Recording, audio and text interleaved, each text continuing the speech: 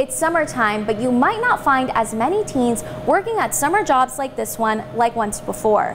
According to a Pew Research study, the number of adolescents working summer jobs has been declining. A large factor in the study showed that teens are choosing to prepare for college rather than work. I feel like the whole purpose of school is to learn how to do a job, and if you don't have any training at doing a job, then you don't know what you're getting into. Back in the year 2000, nearly half of all 16 to 19-year-olds had summer jobs. However, last year data shows that only 34% worked during the summer. They just have more options, where in the past it was kind of just you need to get a summer job because you need some experience.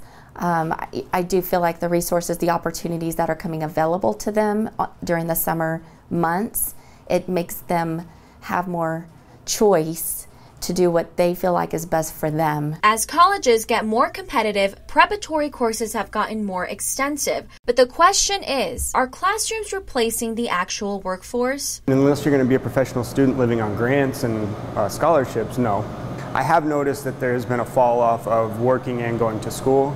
One thing is certain, education is evolving with the workforce in mind. We are having to move with the times because we even work with the Texas Workforce Center, the Workforce Solutions. We work in collaboration with them starting at age 14. What everyone can agree on is that your first summer job is a valuable learning experience. I don't think anything can replace a first job. That is an experience that is irreplaceable. I think education is ongoing, whether it's in the workforce or whether it's going to school. Emily Elisha reporting for KSAN News.